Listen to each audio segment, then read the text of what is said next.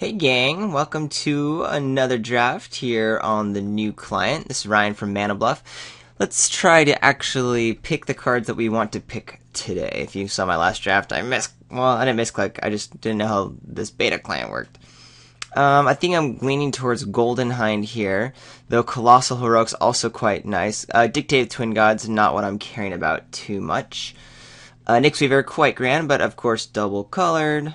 Blood Craze Hoplite, Magma Spray, Swift Claws, Elsiads, Grove Dancer hopefully will come back. But yeah, I'm happy with Golden Hind over Colossal Heroics. Even though, again, this guy's pretty good. Let's get my Hind on. Let's do the Hind thing.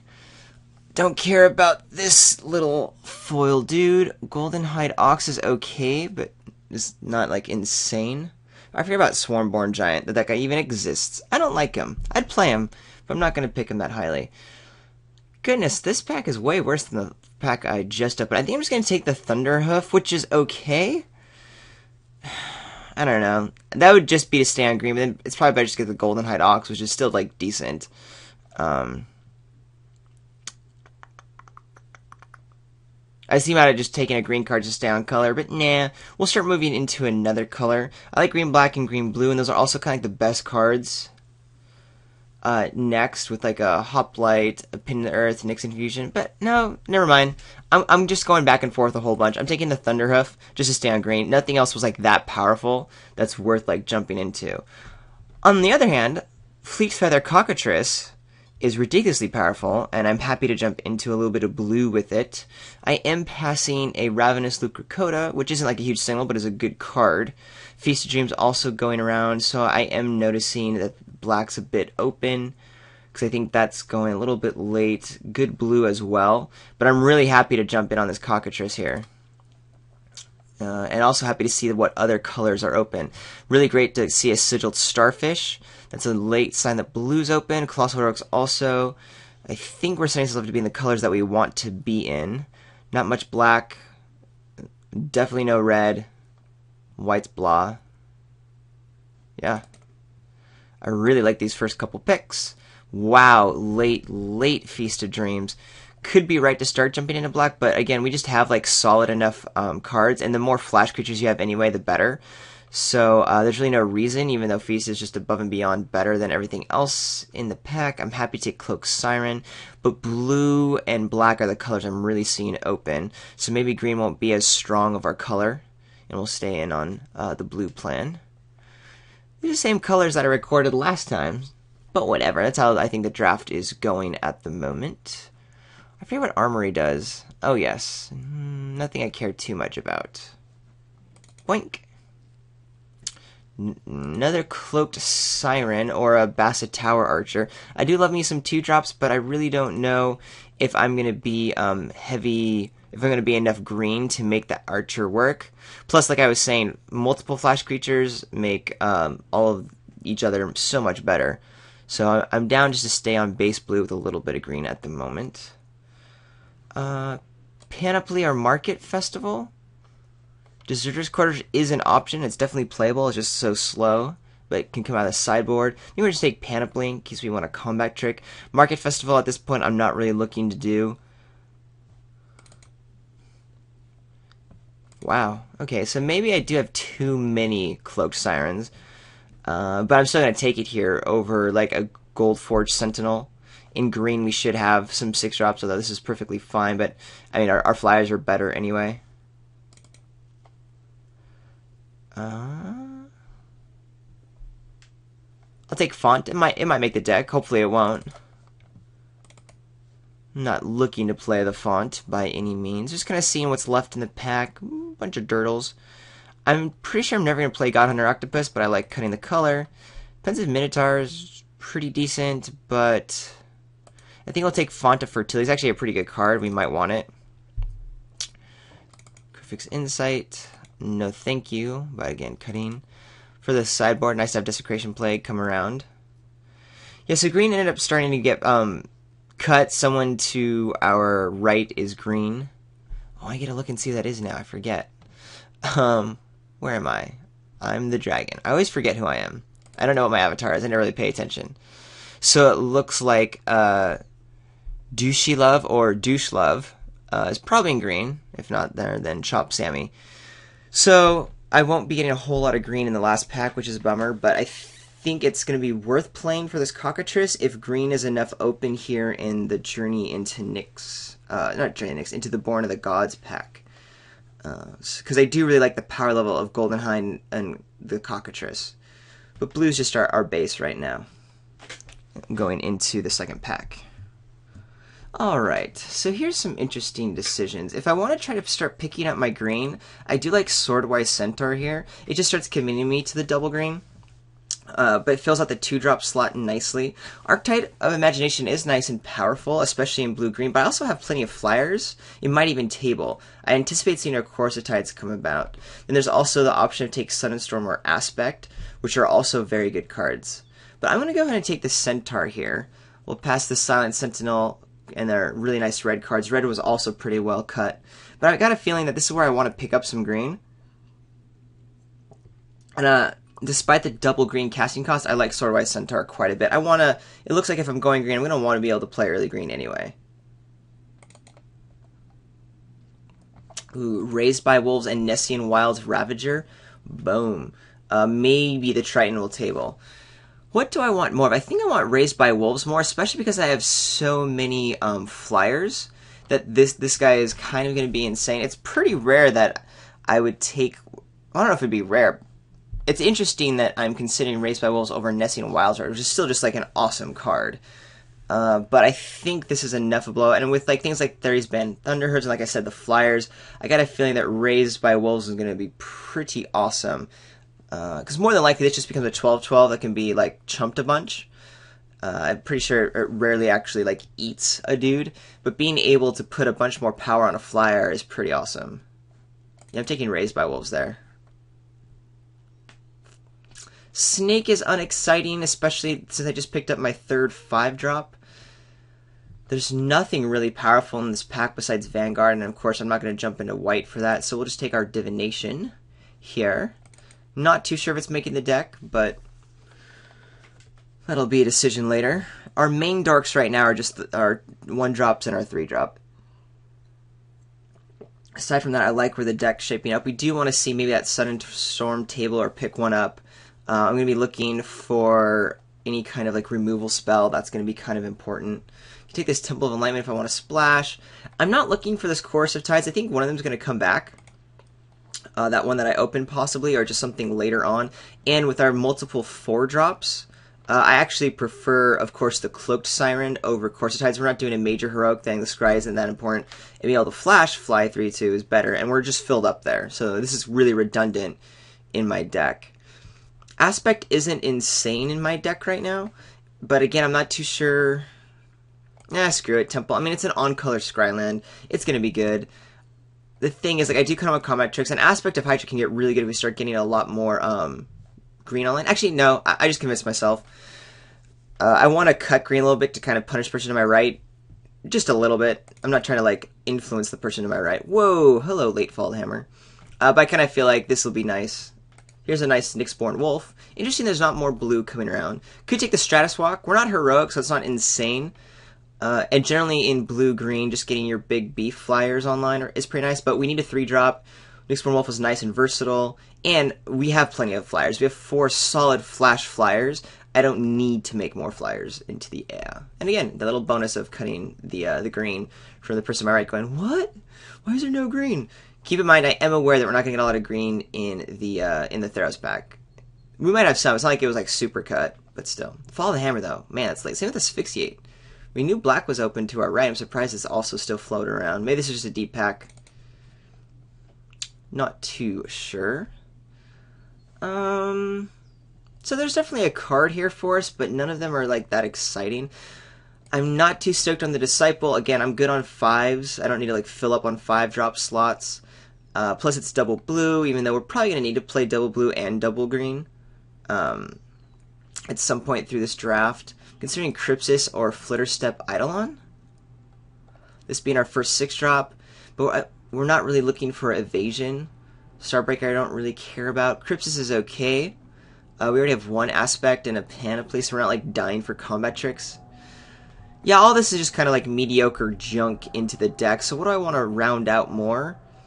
I think I'll take the Eidolon.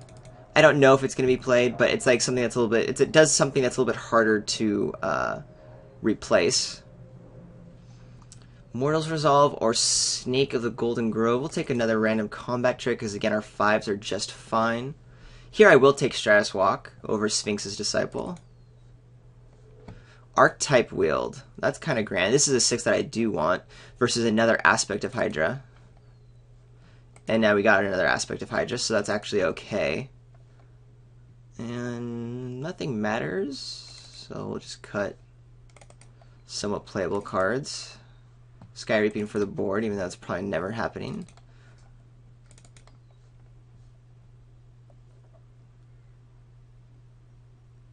So we have a lot of combat tricks. Not all of them are going to be played. I'm definitely glad I grabbed this Eidolon over whatever that other combat, the Crypsis. Now that we have like Mortal's Resolve. Charging Baja.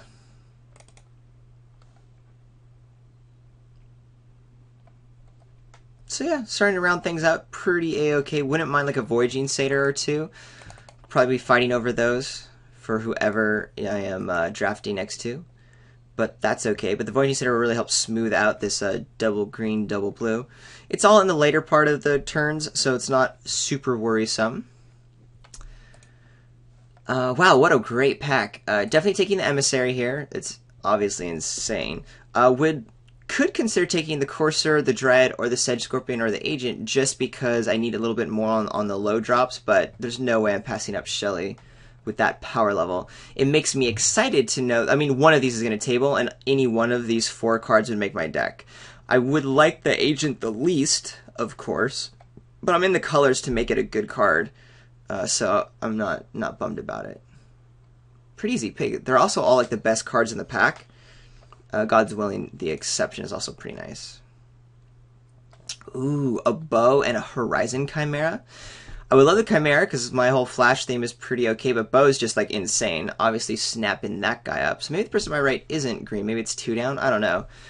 Chimera might even table if I'm the only blue-green drafter. So that would be quite fun. Savage Surge probably will, but I don't really need more combat tricks. It's definitely a better combat trick than what I have. But now my aspect of Hydras are getting like pretty nice with a Bow of Nylea, Sword of Ice Centaur, and Raised by Wolves. So, yeah. Thank you. Ooh. Okay, what am I actually playing? I'm at 12 creatures. The only reason why Horizon Chimera isn't awesome is because my 4-drop slot's pretty cluttered up. And I might take Trying Tactics, but no, like I have enough combat tricks. Yeah, the double targeting is pretty nice, but Chimera is really powerful enough. We're just really stuck on the 4s. That means I'm prioritizing any Voyaging Satyr that comes around, for sure, because that's kind of key here. I am going to go ahead... bummer we didn't get it. So I think I'll take the Courser over the Scorpion. That might be right, just because I need more 3s. Sedge Scorpion's pretty nice in general. This is not a Feral Invocation deck, though it's fine. Horizon Scholar, meh. Might even get the other one back if it's a good card, but I only have 1 Golden Hind right now. I'm just gonna, maybe play the Font to kind of ramp into some of the bigger stuff. I don't know. My 2s and 3s are both low. I'm not saying I'm not playing the cards I'm putting in my sideboard right now. I'm just kind of looking at my creature curve. And like kind of the premium versions of them. It's like Archetype doesn't do a whole lot besides clear blockers away. I think I do just want stuff on the ground to be able to block. So I'm going to take the Sedge Scorpion, because I think what I'm weak to is just like big old butts on the ground. Whereas normally I'd rather have like a Nessian Courser. I think in this case I'm looking for the Sedge Scorpion. Chimera's okay, but again, we've got our flyers, we got our 5s. I might even see another one later. I think I want the Artisan Sorrow, possibly for a main deck removal spell. I have 0 removal or bounce or anything. I just have some combat tricks and some great creatures. So this is going to be a little more important in what my deck is looking for to, sort of round things out. Here's an interesting choice. Wavecrest Triton is grand, but it's a little late in the draft for me to like have a lot to do with it. I only have 1 Nyxborn Wolf. Oh, I guess the Emissary too. So I have 2 cards plus the hidden, or the my Eidolon here that bestow on the Wavecrest Triton for later great value. Aside from that, 2 combat tricks. But it does help gum up the ground. I think I'm going to take it over the Ordeal. I don't have a lot of early drops, and yeah, I have a lot of flyers for the deal to go on, but they're all kind of getting in the late game. I think what I need for more consistency is this Triton. It would be great if I had the Triton and then picked up the Ordeal, but life did not go that way. I think I'm going to get the Hunter for the sideboard. Really good red cards here, though. And we'll just take it. Nothing here I'm going to be playing. I guess I'll take the Giant for the side. I can't imagine what kind of deck I'd want to bring it in against. Sedge Scorpion tabled, which is good. I'm definitely grabbing it here over the Scholar. It does make me like kind of wish I had the Courser here. It does mean that the 2/3/2, like the Agent of Horizons and the Nessian Courser out of this pack like were picked up, so that's kind of interesting. But this is what my deck kind of wants, so it's fine. We'll get some Death Touch on. I'll take a Bronze Sable instead of a Chimera. Our 4s are grand. Really bummed there's no... Is there anything I care about here? Does Viper's Kiss get me in any way? Not really. I mean, sure, it kills a Sedge Scorpion. I'll take it. What was I saying? Oh, it was when there's no Voyaging Slayer. That would have been like just absolutely insane in this deck. Always would love some Nessian Asps, but I'm not surprised that those are gone. So I'm going to put this directly in the sideboard? Yeah. So I guess you can do that. Okay, so my creatures are insane, but I have very little ways to interact with my opponent's creatures, so that can be worrisome. But these Aspect of Hydras I think are going to be pretty decent. Not amazing. I'm not like super base green, but I think they will end up being alright. So I'm going to pause and then bring you back after I do some basic deck building. Okay, here's the initial breakdown of the deck. We're at 24 cards right now. This wants to be a 23 card deck with 17 lands. Really nice creature curve. Like I was saying in the draft, like what's really nice about this deck is the quality of the creatures are really nice. Basically we have a Bronze Sable and a Thunderhoof that are kind of like meh, but they're still very playable.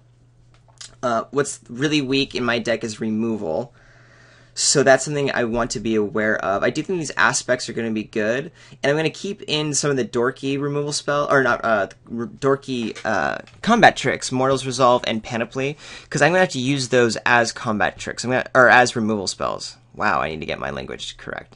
This is what I have to work with. These are the tools that I got when I picked up in the draft, so that's what I'm going to have to be aware of, that my creatures have to be removal. Also, in a sense, Wavecrest, Triton, and Fairy Span Thunder get much better the more combat tricks I have. You'll notice in the sideboard I pulled out the Stratus Walk and the 2 fonts. We're not really ramping anything. We have 1 6-drop. Yeah, we have some Bestow, but like that should be fine with our Starfish and our Hind. We're good. And then also the Stratus Walk and the font. Like I already have a Divination to draw cards. All of my important threats are flyers, and flash flyers at that. Surprised that there wasn't any counter spells. That would have gone really nice in this deck if I had seen some of the counter spells come around. Eidolon, again, I don't need evasion, and then this guy's for the sideboard, and a bunch of dorks at 6 that I don't feel I need. So I'm just going to cut the Sable, which is really just there as like a 2-drop. I'll bring it in against an like super aggressive because I feel I need it, but having 2 Scorpions and at least a couple of decent things to do early on is fine. I would maybe take out the Thunderhoof instead, but it's a perfectly fine 5-drop at 3/4, and the fact that I do have a couple of combat tricks and a couple of bestows mean it could pretty reliably get to something kind of huge. So that's where I'm going to do it, or keep the deck at. We'll add our lands. What am I thinking? 10-7? Is that right? I think it's more like a 9-8. No.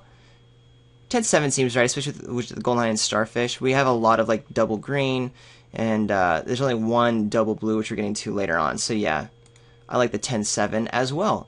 And that's the deck. Let's head off to round 1.